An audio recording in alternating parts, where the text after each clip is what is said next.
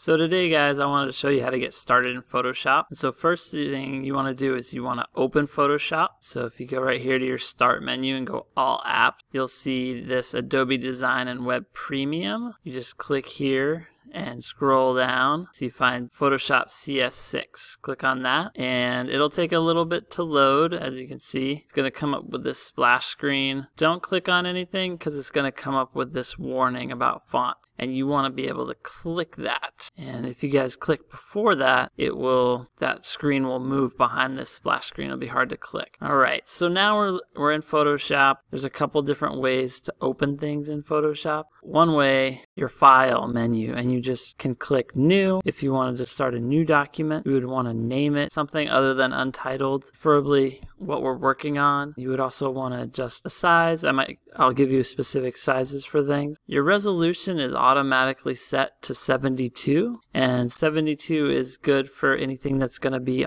just on the screen. But if we ever wanted to print something out, 72 is not good, and we want to change this to 300. And so I'd prefer most of the things in here for your resolution to be at 300. RGB color, that stands for anything that's going to be on screen, red, green, blue. And then if you are going to print something out, it should be CMYK, and those are your cyan, magenta, yellow, black. And so those are the settings. You can say OK, and you'll see it turns out something like this. Now if we wanted to go ahead and open an image that we already had, the first thing you can say is open, and it's going to bring up your pictures folder, and you can search in through here, find a photo that you want to use. I'm going to go back to Chrome over here, and here's my picture that I took of the sketchbook. I want to go ahead and just download that. Click on the download. It's downloading right here at the bottom of Chrome, and then I can go back to Photoshop. I can say File, Open, and then I have to change this setting to go to my download. As you guys saw in Chrome, it was some kind of a really long number of something that I'll never remember. You can change it to date so that it goes in order of date. Another easier way is if you go back to Chrome, you click right here on the arrow beside your image, you say show in folder. Here it is right here. I can right click on it, and I can also say open with, and then go to Photoshop. And here's my image, and that is how you open your image. And that's going to be your first task, is to open the image. Now next, what we want to do is, I don't want to have this desk. I want to crop this out.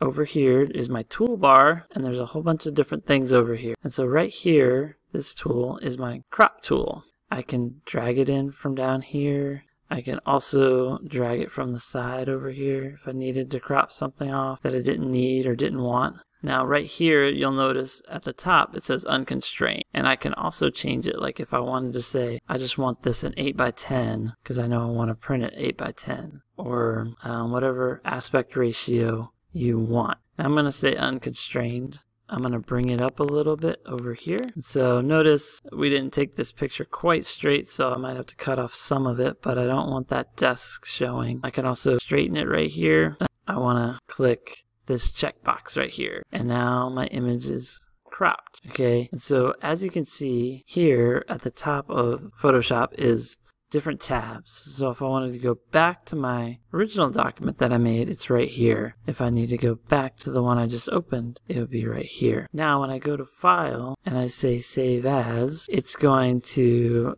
give it the name that I downloaded it as.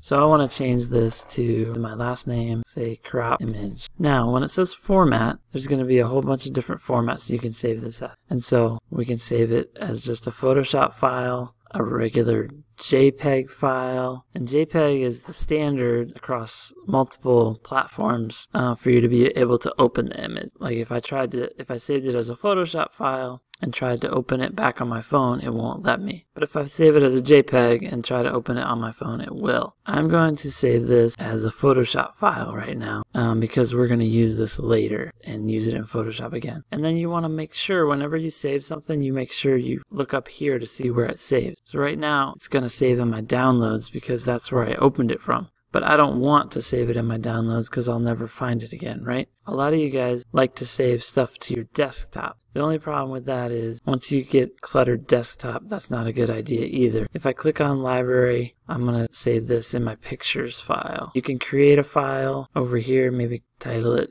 whatever class you're in, and then I'm just going to say save. All right, thank you guys.